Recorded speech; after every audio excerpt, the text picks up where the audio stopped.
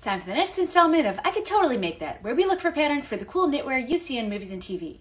Today we're looking for the cable bucket hat that Ali Wong wears in the first episode of Beef. As you can see here, there's a 3x3 cable going up. It looks like it's seamed, and there's some kind of ribbing or brioche on the bottom. For what it's worth, I think the actual hat is a Steve Madden hat, so if you want it, it's yours to have. We all know we're not going to be satisfied with buying something when we could make it ourselves for twice as much. So the closest hand knitting pattern I was able to find is this one. This is the Cable Knit Bucket Hat by Derry Kim. It was released in October of 2021. It is knit out of bulky weight yarn, and it's pretty close, but it's not exact. If you notice at the top is knit flat, and then the stitches are picked up around, but that flat top just looks like straight stockinette, while the original hat clearly had some kind of cabling or something going on up there.